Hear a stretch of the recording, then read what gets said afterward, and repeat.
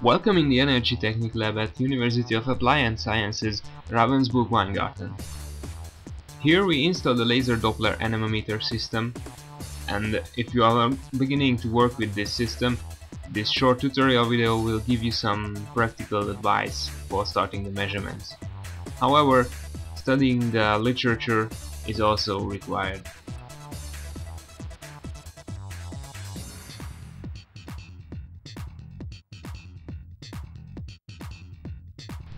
There are some basic safety instructions you should follow. First, the door has to be locked and tagged out as you have seen. Cover the measurement area with a curtain. And while working in the measurement area, when the laser is running, you should always wear the safety glasses. Also, you should read the detailed safety regulations. The LDA is a non-intrusive optical measurement method, which is an absolute measurement method, so calibration is not needed, says the brochure. In reality, the calibration of the system is very hard work and requires patience. First, you have to ensure the absolute parallelity of the laser beam with the optical bench. Adjust the two big thumb screws in the front of the transmitter box, the one in the rear side, and adjust the 4 thumb screws on each manipulator in order to have the 4 laser beams coming out from the probe with maximum intensity. The electronic part of the system consists of 2 counter-processors, a frequency shifter with 2 channels, and an oscilloscope for monitoring the Doppler signal in the counter-processors. The IXA is the traversing system controller, which is controlled from lab view. You can move the probe in big steps, or by precision movement with the smallest step of 1 mm.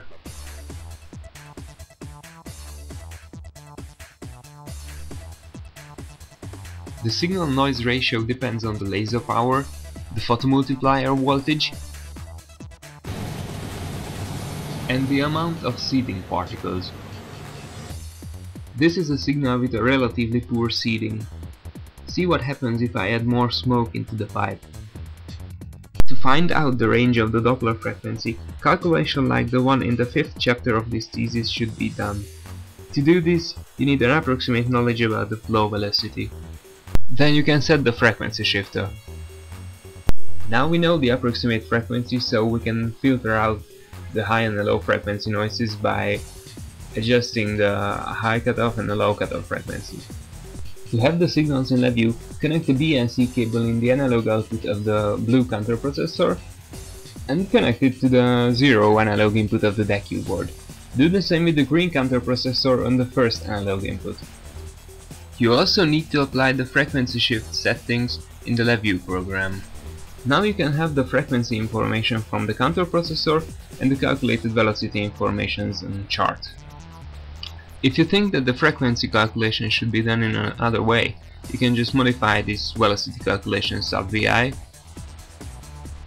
here, and if you would turn the optic traversing system, you can modify its stepper motor control sub VI by changing the wiring of these buttons and also changing the signs in these constants here. And if you would need smaller steps than 1 mm, you can reduce it here until 25 microns. I hope this short video was useful, but reading the thesis and the non-tech manuals will give you much more help.